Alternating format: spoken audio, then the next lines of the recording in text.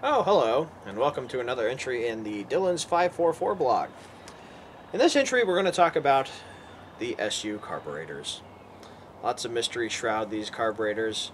You hear a lot of things. These carbs are terrible. Oh, these carbs are great. This is how you have to do this. This is how you have to do that. Let's get to the bottom of this. These carburetors are really simple. There's about 4 moving parts in the whole carburetor. And when they're tuned and when they're working correctly, they're terrific carburetors for these cars if you're using it as an everyday driver. If you're building a race car motor, it's a different story. You might want to look at something else. But for the everyday driver, the SU carburetors are great. The problem is a lot of people struggle when they're trying to tune worn-out carburetors.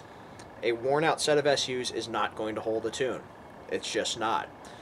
There's lots of guys that rebuild these things, and once you get them rebuilt, they're pretty great. All you need to do is understand a few basic principles about how to adjust them and how to keep them adjusted properly and what to do if your car starts behaving in funny ways. So what we're going to do in this video is we're going to talk about kind of the basic operation of the carburetor. We're going to talk about what you need to do to adjust it properly, and we're going to talk about some of the things that do go wrong with these carburetors. So let's go ahead and take a look here. You'll see on these carburetors I have some weird air filters. Your air filters are very likely not going to look like these. This is some weird J.C. Whitney kit. This is how the car came. I haven't gone through to replace them yet, but what you will likely have are some filters that are held in with a couple of bolts here. And what you'll want to do, you'll either have 2 bolts or a 3-bolt variety. The 3-bolt variety is kind of preferred because the body of the carburetor throat is threaded, so it's really easy to get the bolts in and out. If you have the 2-bolt variety, it's a little more tricky because you have a bolt on the outside, and then on the back side of the carburetor you have a nut that you have to kind of finagle your way in and hold everything in place. So let us begin by getting these air filters off and taking a look in the throat of the carb. Some things you're going to want to have on hand before you begin this project is some good carb clean. I almost exclusively use Berryman's. I'll show you that in just a second here.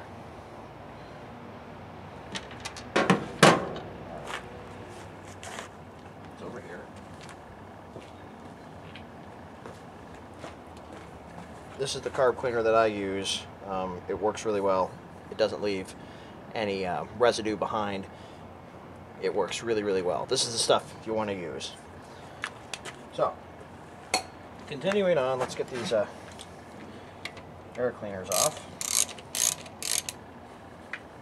And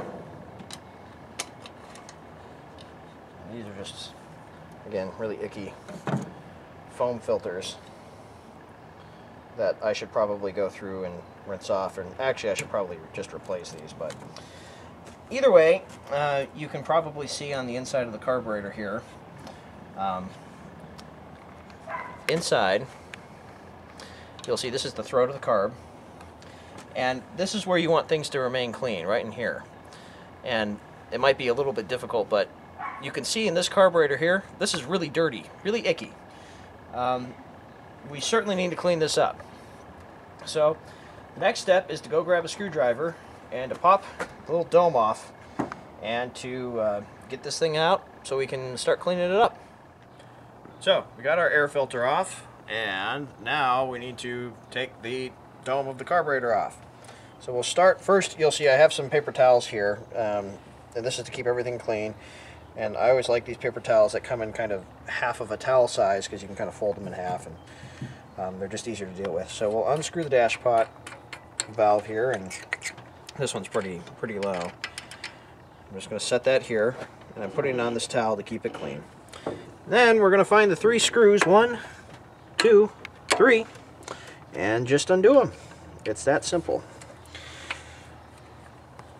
And be careful not to drop these because they will drop, and it's not fun. So we've got the 3 screws out of the dome of the carburetor. Now the moment of truth. We'll lift this up kind of slowly. And here's the different components of the carburetor. First, we're going to look inside the dome. It's a little bit dirty, but it's not too bad. Set that here for now. here's the spring, which pushes back down. That spring's probably seen some better days. I should probably replace this, but we'll just keep going for now. And then here is the all-important piston of the carburetor, and you can see all this gunk here. That's not good. That is bad. This is your carburetor needle here. This is what determines the mixture, or it's part of what determines the mixture. And this will be full up in here. Will be full of whatever kind of fluid you're using as your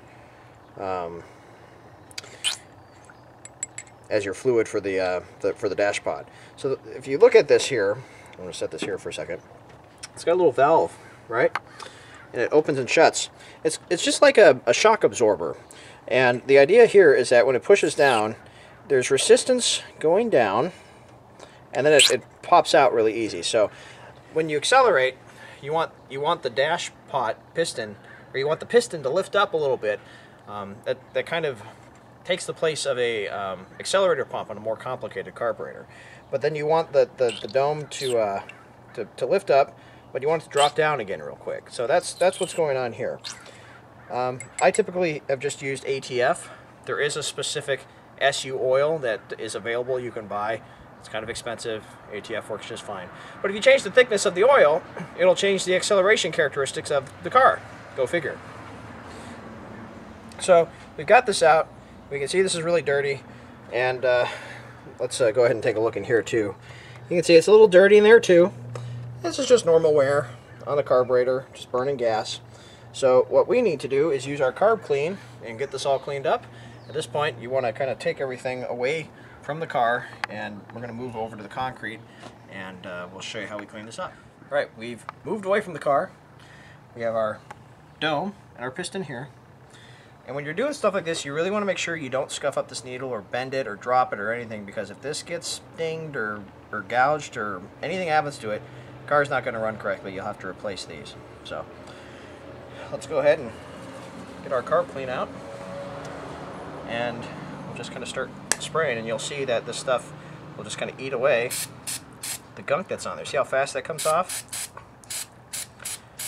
And we'll just spray around. You know, if you have a parts cleaner, it can kind of do some of the same stuff. Make sure everything's nice and clean. You really don't want to get this stuff on your skin too much, but it's going to happen. I like to spray on the inside here too. Spray a little bit in there.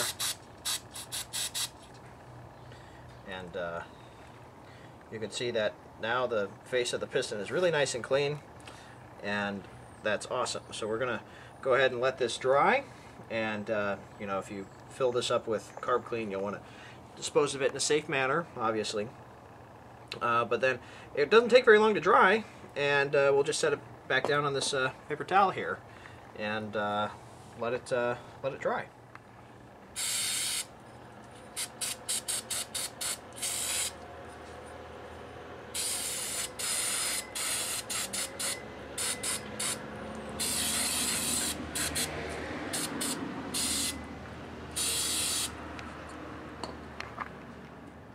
While we let that dashpot dome and piston dry, let's take a look at the inside of the carburetor here and get this all cleaned up too.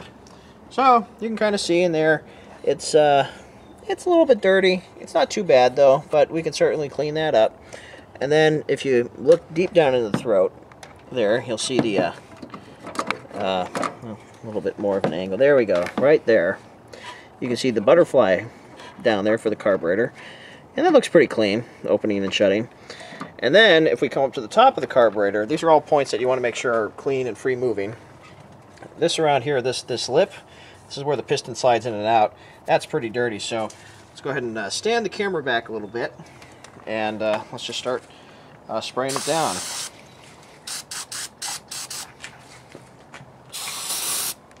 And again, this carb cleaner does a pretty good job of just making this stuff just really vanish and get nice and clean. And just making sure that all that stuff is getting busted up, and it's okay for this carb clean to go into the car, because that's what it's designed to do. So there's some baseline adjustments you're going to need to do if you're starting with carburetors that just aren't running correctly, and that's the reason you're taking them apart to clean them. And I'm going to show you what you need to do and where you're going to make these adjustments. On these carburetors down here, this is the adjustment screw. And this is what makes the carb run richer or leaner. And it's this nut right here I've got my hands on here. And there's a tool that you can get to turn that nut, but I've found that I can always kind of turn it just like that, you see, just with my regular hands without too much trouble. Each side of the nut that you rotate is called a flat. And so the baseline setting is you would run the carburetor jet, which is this thing here, all the way up.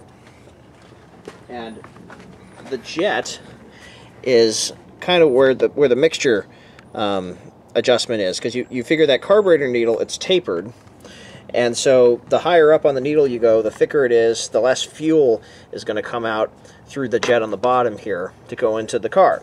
So if you're running too lean, you would want to loosen that nut to lower the jet to allow more gas to come in. If you're running too rich, you would turn the nut up to allow less gas to come in. So that's how that works. And what you would do for a baseline setting is, you see how there's this little dimple right here? You want to turn the adjuster nut until that dimple is all the way up, and I'm going to do that right now. So that's one. Two. You can see it's raising.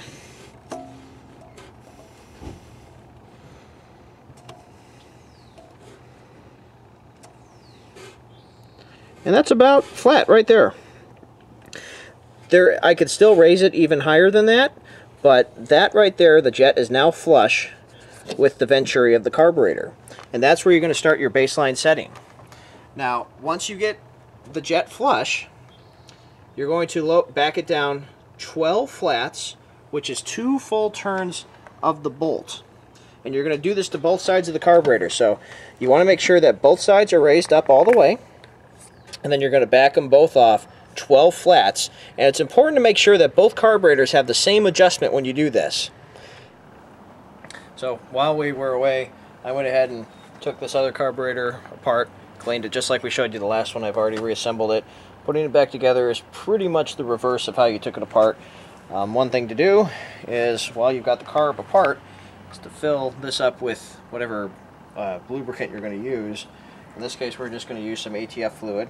And I have a little funnel here that so nicely fits in, just like that. And it does not take very much. Just a tiny bit is all you need.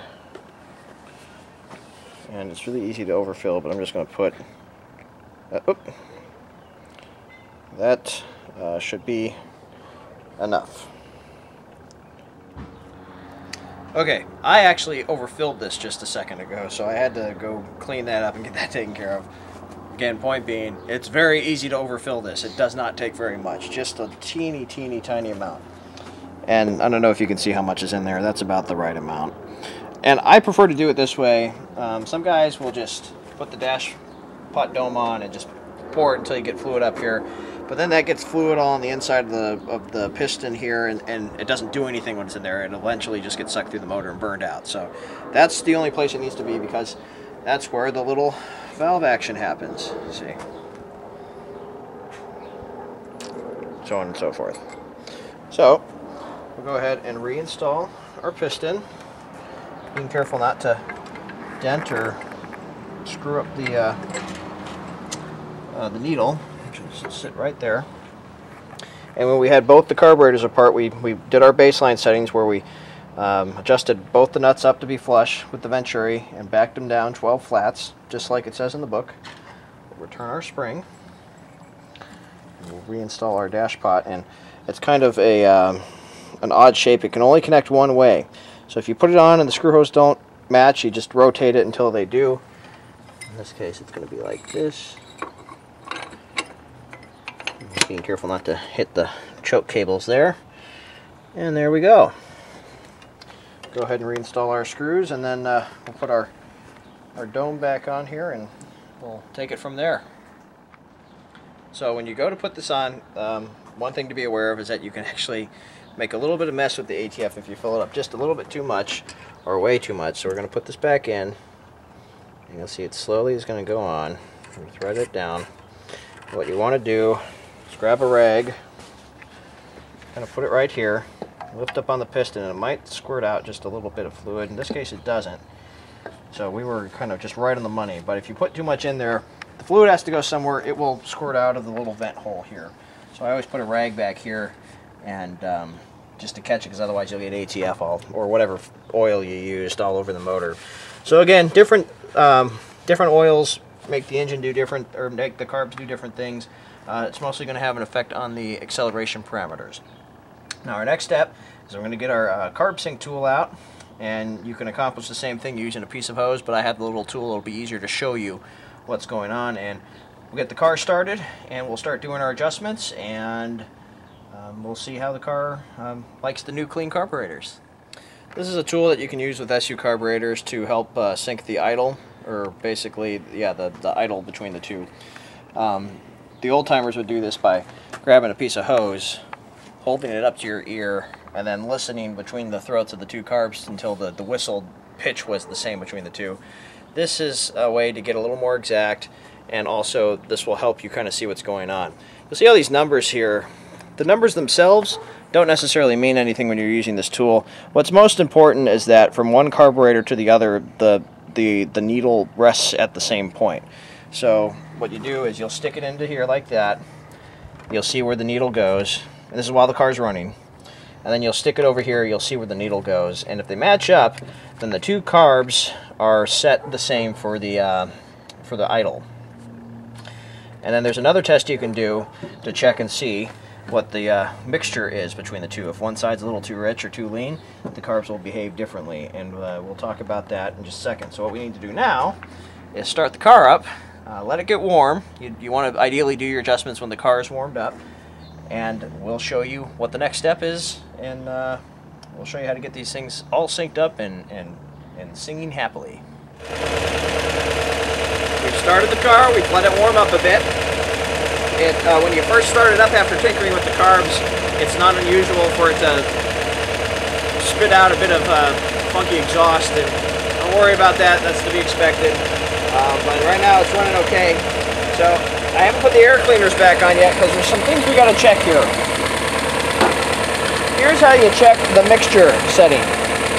There are on the side of the carburetors, on either side, there's a little adjustment pins. And I don't know if you can see right in here. That's where one of them is. Right there. These are really difficult to get at. There's another one on the opposite side of the car in the same place, but I don't know why SU decided to put those adjustment things on the inside of the carburetor instead of on the outside. It would make it so much easier. So all that does is it lifts the piston up a little bit to check and see what the idle does, and that will tell you about the mixture. So in order to do the same thing, I just grab a little flat blade screwdriver, and I actually use it to just lift up the dome of the piston just a little bit, like this. And you'll see the car behaves in a certain way when you do that. When you lift up the piston a little bit, if the idle drops, that means that carburetor is running too lean, and you need to enrich the mixture by turning it a flat down. Remember, if you lower the jet, it's going to allow more fuel to go past the needle. If when you lift the piston up, the idle raises and stays raised, it's running too rich. So you need to raise the jet up a flat. Sometimes you even have to use settings that are half flat, so just a half turn. And then sometimes what you want it to do is when you lift up the piston a bit, you want the idle to raise and then drop back down to normal. If it does that, the mixture is set correctly. So let's go ahead and see where these carburetors are at right now. Idle raised, and then it went back to normal. That carburetor's good. And then I like to also flip the throttle just to get everything back to kind of baseline when you're making adjustments. Let's check this carburetor here. Idle raised, and then it dropped back down. So my carbs are set good. I don't have to tinker with the mixture, but if I did, sometimes, you know, when you adjust one, you have to adjust the other one too. It's kind of a guessing game. It can be. Well, let's talk about this tool here. This is the synchrometer, as we showed you earlier. what we're going to do with this is we're going to measure between the two. Right now the car's got a good idle, but I'm not sure if both carbs are pulling the same amount of air into them when the car is sitting at idle. And we want both carbs to essentially be doing the same thing. So I put this into the throat of the carb, and it rests right on 7. Let's check the other one. That one's resting down on, looks like about 10. So we want these both to match. And the adjustment for this is this screw right here on this carburetor. And then on the other carburetor, it's on the exact opposite side. It's right here. And if you turn that screw clockwise, it's going to increase the idle. If you turn it counterclockwise, it's going to decrease the idle. And it's going to lower the number on here. So let's start by lowering this screw a little bit. So I'm going to turn it just a tiny bit, not very much. I'm going to turn it like a 1/16 of a turn counterclockwise. Okay? Flip the throttle. Let's see where this number's at now. It's gotten better, but it's still not quite where we want it to be. We want it to be at 7 because that's where this carburetor's at. Now your carburetor may read differently. It may read closer down to 10, it may read closer up to 5. What number it reads isn't as important, just as long as the number between the two carburetors is the same. So let's turn that back just a little bit more. Okay, flip the throttle. And let's give it a look now. That's pretty close. Let's check the other one again. That one's still right on the money, right at 7. This one's really close. I just need to turn it just a hair. Flip the throttle. Now let's check it. That's right there on the money. So now both carburetors are on 7. Now my idle is just a little bit low. So I'm going to increase by turning both screws the same amount clockwise. Now that I made an adjustment, I'm going to check it again. So the number should increase a bit. Now we're down a little bit past 7. And they're staying the same because I turned the screws the same amount. I'm going to give it just a touch more idle. And remember, when you adjust these screws, you want to turn them the same amount on both sides. Now, we've got a nice smooth idle. Let's check the number here. Down to about 9, I would say there. That one's just a little bit behind. I'm going to back off this one just a little bit. We'll start here again. That one's at about 8.5. That one's right at 8.5. Perfect. These carburetors are set. You'll want to, of course, take it for a spin around the block just to make sure everything's hunky-dory.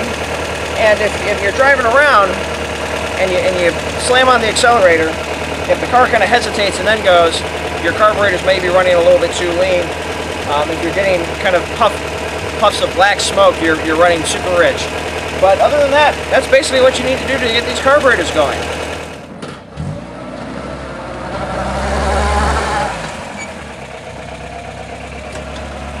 Alright, thanks for watching again, and if you have any questions or concerns, or if you'd like to reach out to me, you can certainly contact me by the information below.